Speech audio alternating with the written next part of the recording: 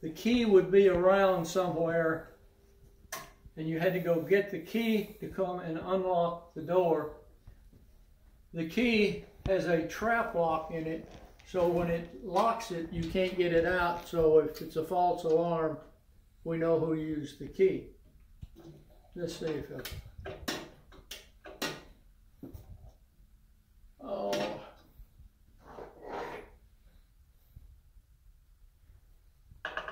Now, this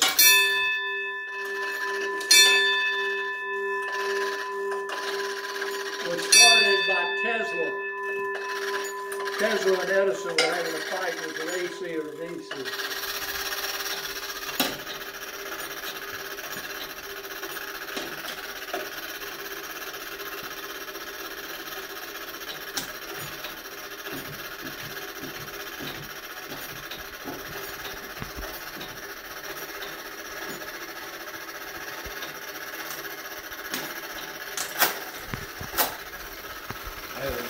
There we go.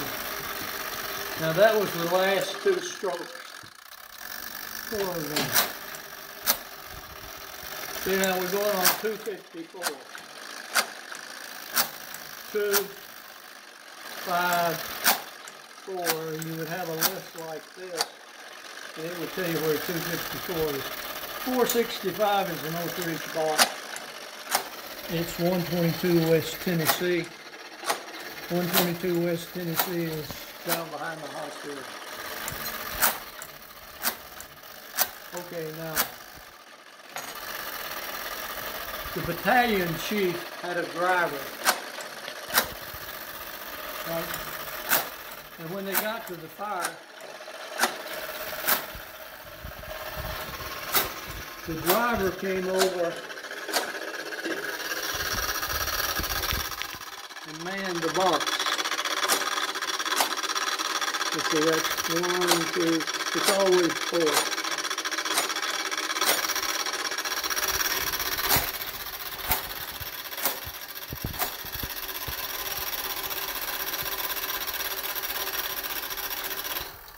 Okay, now Joe, you're the driver.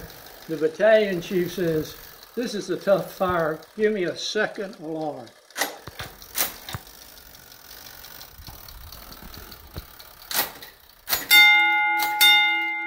And then pull the box.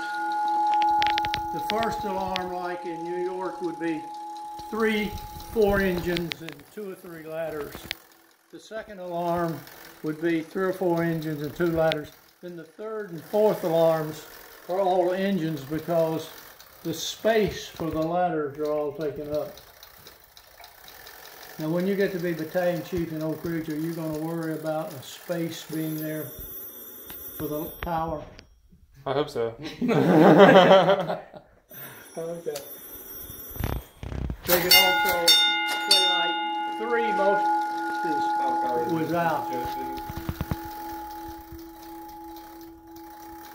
Alright, this is cast iron, cast iron, cast iron. These are Herculite, which is aluminum. Oh really? Yeah, we got some bad storms. Okay, now let's see if we've been living right. Everything's fine. Okay. Yes, ma'am. Have a good day. Bye-bye.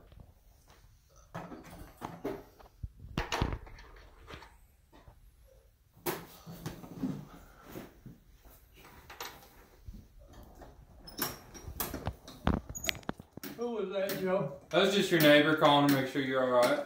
Okay. Nice people. Yes, sir.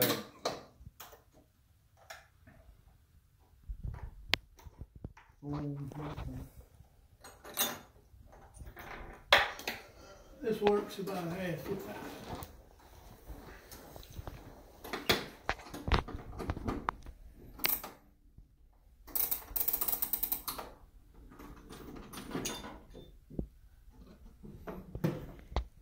Let's see if it's going to tap off.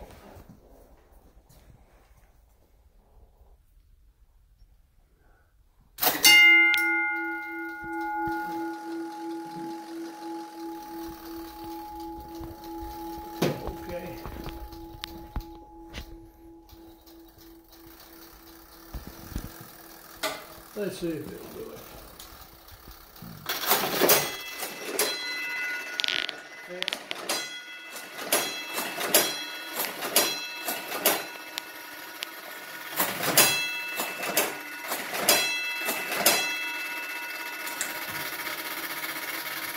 Visual and audio.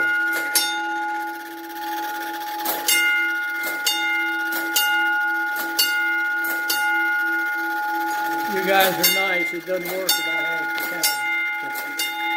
Now,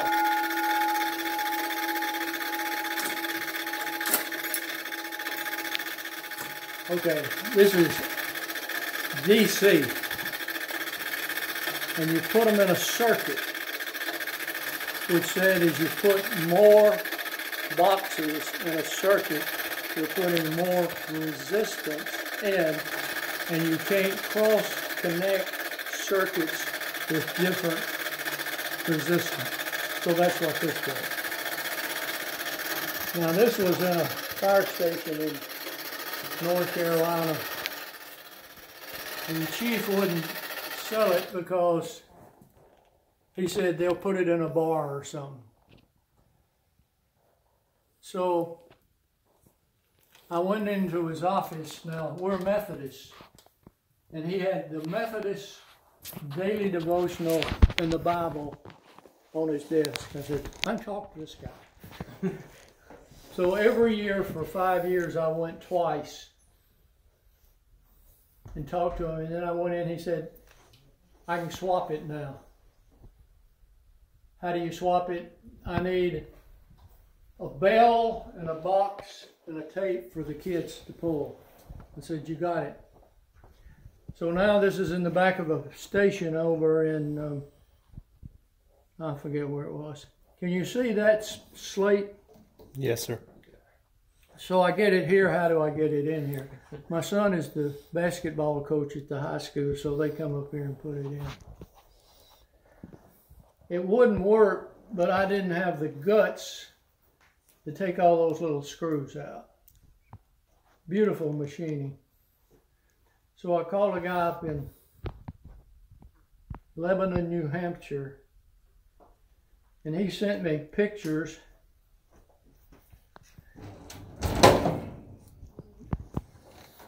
And it is mechanically operated by weight. I didn't have enough weight, so I put the right weight on it, and it worked. Let's see if it'll work.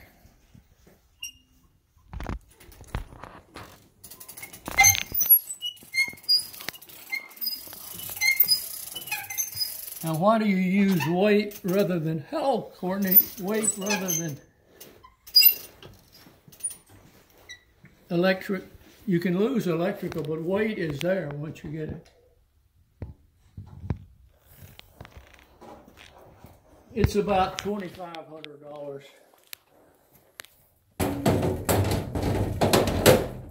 Okay. See the lantern? Guy bought one in the other day. It was $240. That's kerosene. You know how kerosene works? Yes, sir. No, it's got a wick on it, and you turn the wick and you set the wick on fire and adjust it.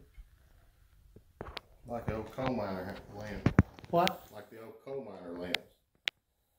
I couldn't hear you, my hearing aids. The old coal miner lamps. Yeah. What else do they do in coal mines? Birds. Okay. That's the hand buckets. You missed the box. It worked today. Did it? Yeah.